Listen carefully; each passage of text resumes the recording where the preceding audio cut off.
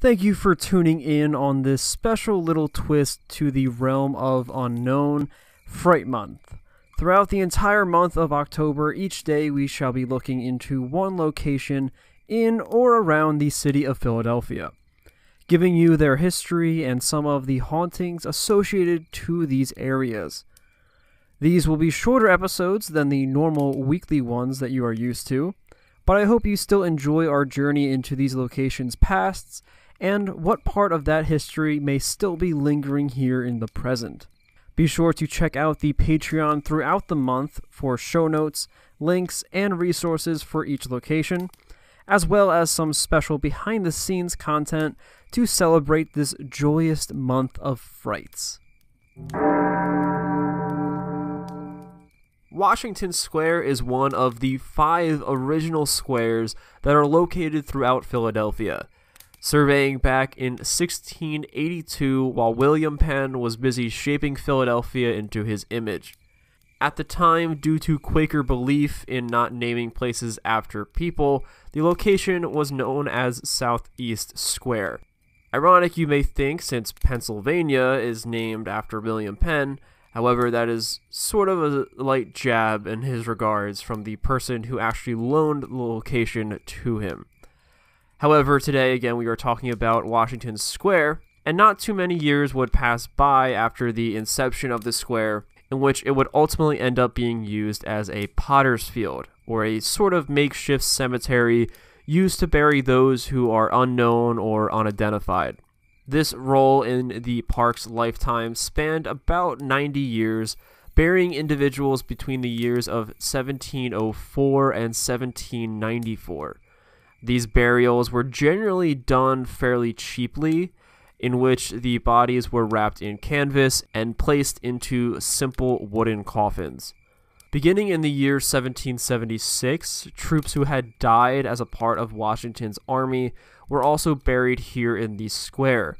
They would dig pits about 20 feet by 30 feet in length along 7th Street and Walnut Street, after which they then began to pile up the coffins one by one until there was absolutely no space left within the mass grave, and then they would fill it in. Come the following year in 1777, the British Army actually occupied Philadelphia for a very short portion of the overall war. The British forces utilized the Walnut Street Jail, which was positioned opposite of the square, in order to hold war prisoners that they brought along with them into the city. Due to this and the harsh and rather poor conditions that the facility had, several deaths occurred during this period due to sickness, exposure, and other conditions. And this would not be the end of death when it comes to the location, as yellow fever swept through the area in 1793, resulting in many falling victim to the contagious disease and ultimately ending up within the square. The square eventually closed down as an acting cemetery, however, the overall atmosphere did not really improve that quickly. Houses and structures that were currently located around the square were little more than huts and shacks at the time. Improvements, however, would begin in 1815 with the initiation of a public walk that would cut through the now park. The following year, a tree planting program began, and to this day, the lush greenery within the park can be linked back to this specific project. And come 10 years later, in 1825, the then named Southeast Square was renamed Washington Square in honor of the General and First President George Washington himself, and it remains that way until today. Finally, the last thing I'd like to mention within the park would be the Tomb of the Unknown Revolutionary War Soldier, otherwise known as the Tomb of the Unknown Soldier of the Revolution. This is a war monument which is located within the square, and it was erected in honor of the thousands of soldiers who died during the American Revolution, many who ended up being buried within the square. This memorial was first conceived in 1954 by the Washington Square Planning Committee and was finished 3 years later in 1957. The tomb includes remains that were disinterred from the square due to archaeological examination. The remains are that of a Revolutionary War soldier whose allegiance is still unknown, whether he was a part of the colonial or British Army is still a mystery to this day. This memorial stands also as a reminder due to the fact that the exact number of bodies located within the square is still relatively unknown. We have a rough estimate, however, the total number is still to be determined, and to this day, occasionally, bodies will still be discovered during construction and maintenance projects that may disturb the grounds around or within the square. Of all the locations that we shall be discussing throughout Fright Month, Washington Square is certainly up there on the top tier. The mass burials that occurred within the square for nearly a century have collected a rather large amount of graves. The Revolutionary War alone accounted for nearly 2,000 of these bodies, and this is all before you consider the extra few thousand that were involved with the yellow fever epidemic, along with the time in which this square was a potter's field. In the end, you're looking at a number much closer to about 20,000 bodies underneath the square, although again, this is still not an exact number, and archaeologists and historians are still unclear as to the exact number of bodies that are underground.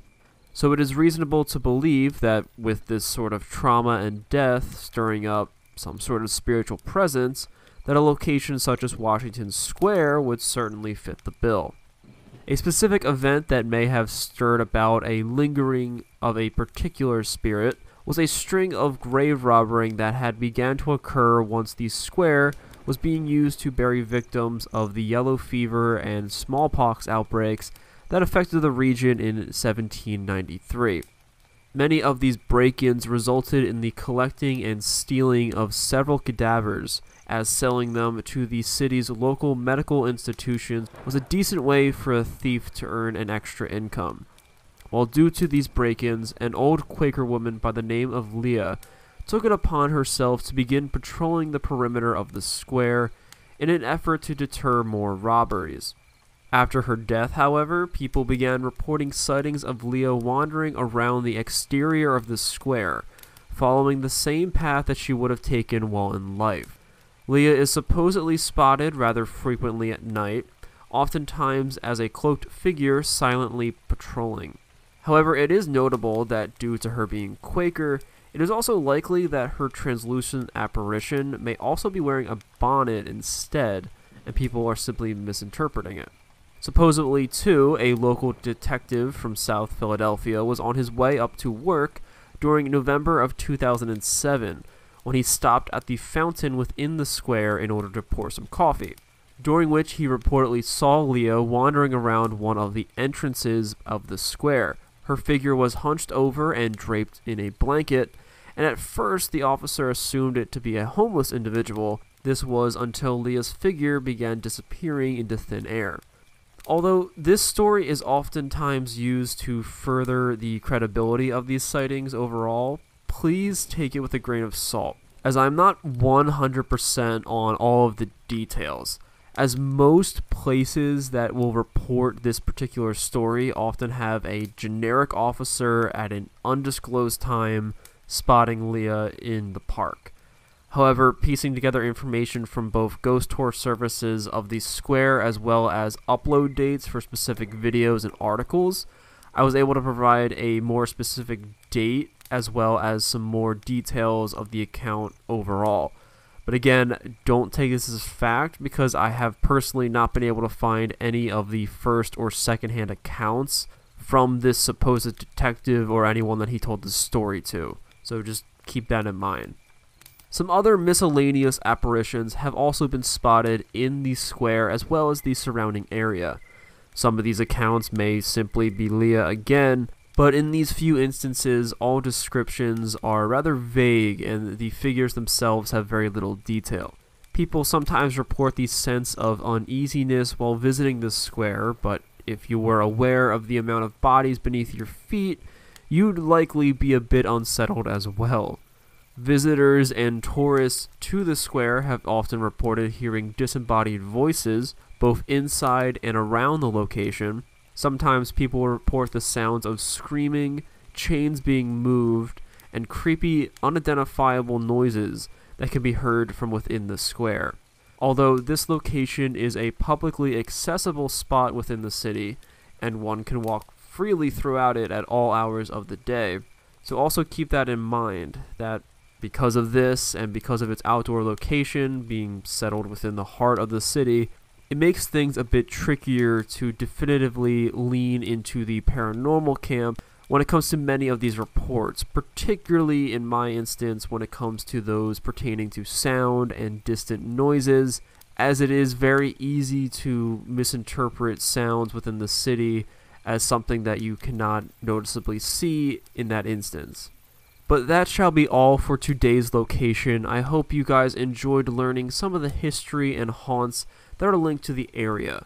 Remember, if you want to check out the show note links and resources used to research this episode, along with some of the behind the scenes and exclusive content, then be sure to check out the podcast's Patreon, or if you wish to stay up to date for all of what Fright Month has to offer, then you can do so over on Twitter and Instagram at Realm of Unknown. Again, I hope you guys enjoyed today's brief episode, and I hope you continue to join us throughout Fright Month here at Realm of Unknown.